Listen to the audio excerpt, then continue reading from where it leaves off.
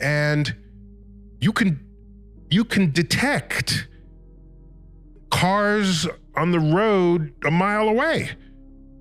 You have to insulate this. That's half the science done for the experiment. You should get a Nobel Prize for that.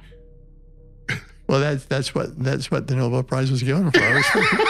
For that, yeah. To have successfully isolated the effect you're trying to measure. So the way I like to describe it is you're bouncing light off of these mirrors, and you're looking for a motion of the mirrors that is 10 million times smaller than the atoms of which the mirrors are made. And well, the mirrors, the atoms in the mirrors themselves are vibrating because they're at finite temperature by an amount that is about the same as their size. So 10 million times smaller than the atoms, and 10 million times smaller than the vibrations the atoms are undergoing.